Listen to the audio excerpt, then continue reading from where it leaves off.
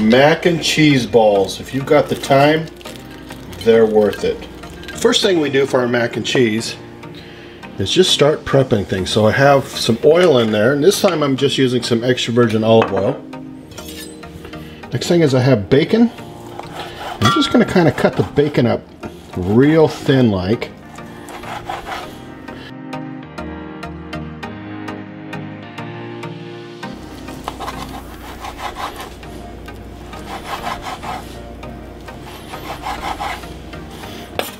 Put the bacon in the pan.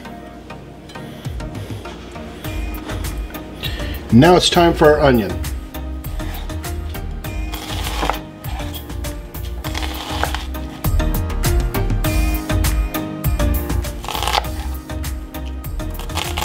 And that's really probably all the onion we need for this.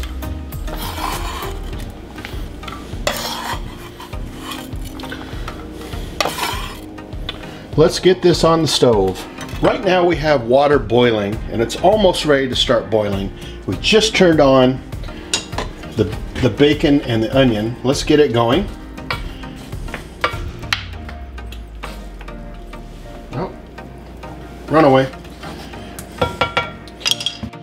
For the water, we're going to throw some salt in it.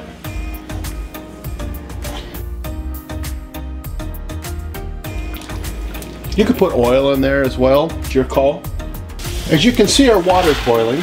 We're just using elbow mac. I'm going to put about half of it in there. Stir it up immediately. That way it doesn't stick together, the elbow mac. Cut the heat just a little bit. It's been about 2 minutes and we're going to give our macaroni a quick stir. We're going to check on our onions and bacon. As you can see, the onions are starting to separate. I'm going to add about 1.5 cloves of garlic to this. Mix it up in there.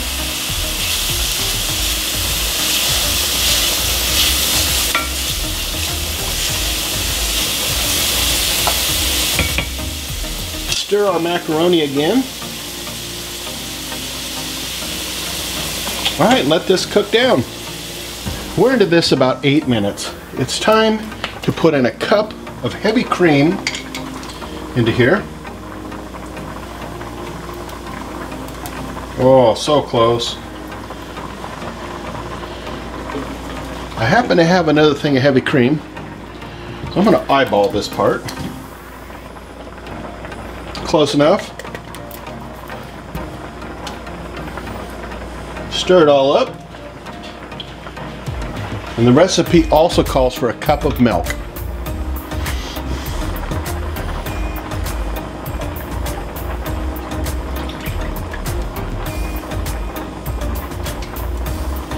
We're going to let that come up to temperature and then we're going to add our cheese.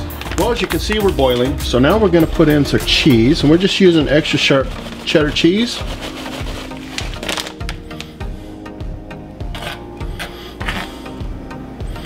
Let it kind of fuse in there, start melting down. It should start thickening this up too.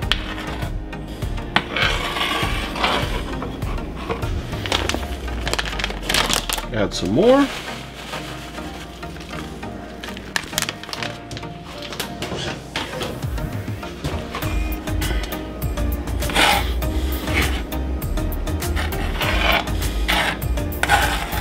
And just look how that cheese is just melting in there.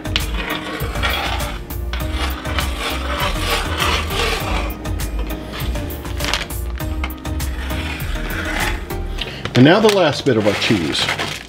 Oh man. Right to the end. See that? Yeah. Great. Let's give this a few moments to fuse. We already took the macaroni off because it's done. So we're putting the macaroni into a different pan. As you can see, it's been sitting in there for a few minutes. Stir it up.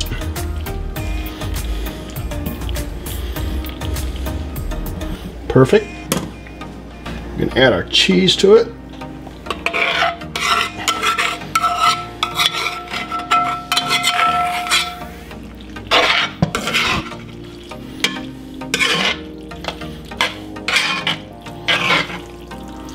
That is some good looking macaroni and cheese right there. But we're not done. Oh no. All right, I'm gonna let this cool off for a bit, probably about an hour or so, and then we scoop. So it feels like pretty much we've been cooking all day on this, but now's the fun part. We get to cook with hot oil. Our mac and cheese has been outside for about 2 hours. And the reason why I did it is I just want to cool it off so I can take it, scoop it up, make a ball just like that. So I'm going to make several of these for us.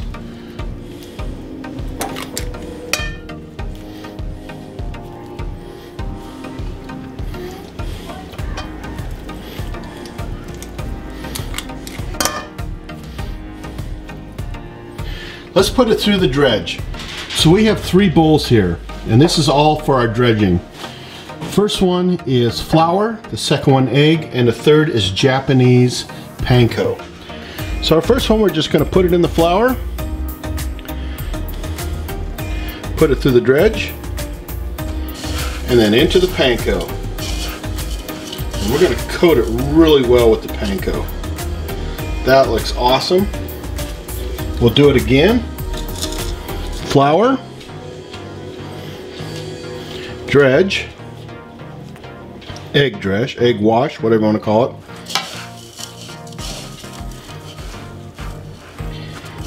And in you go. We're hitting about 349, 350 in temperature. I think it's time to try the first ball. We're only going to put one in at this point just to see how it reacts.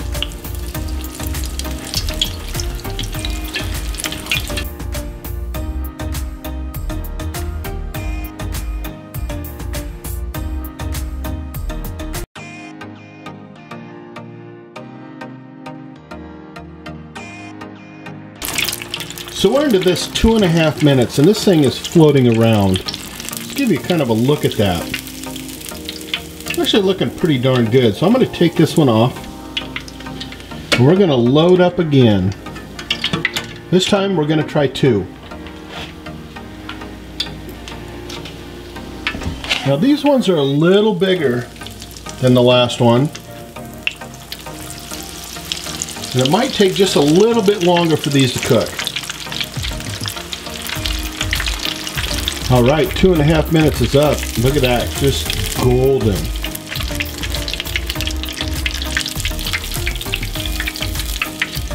Take them off the side. Put the pan up there. And it's time to reload. This time we're going for 3.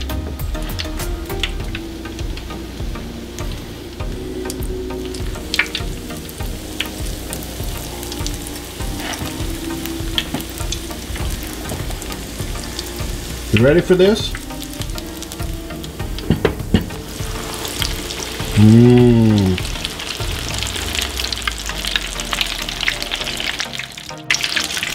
So we're at about 2.5 minutes again. Look at that. I think it's done. Wow. That is golden brown right there. Balls. Look at that. Just golden brown, perfect. Been totally waiting all day for these.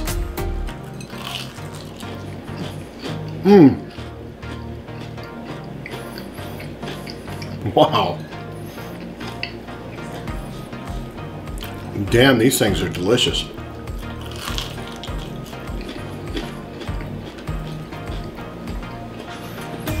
Holy moly. You know, the first thing you hit is that crunch. Totally delicious. But the mac and cheese inside of that, what a cool treat. I'm seriously, it's like a party in your mouth, seriously. It took a long time to make these things, but man, they're worth it. Definitely on my list of things to make again.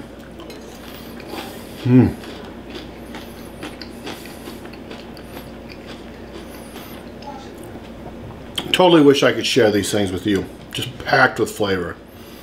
Well, the recipe's down below. Please make sure to check it out. Really appreciate you guys watching this. All right, we'll talk to you later. Remember, the dude abides this time with mac and cheese balls. We'll talk to you next time, guys. First of all, I didn't realise that mac and cheese had balls, cuz. Fair enough. Let me see the bacon. It looks like bacon dust to me. It looks like bacon sprinkles to me. It looks like bacon candy to me. It looks like fossilised bacon that's been discovered in an archaeological dig. To me.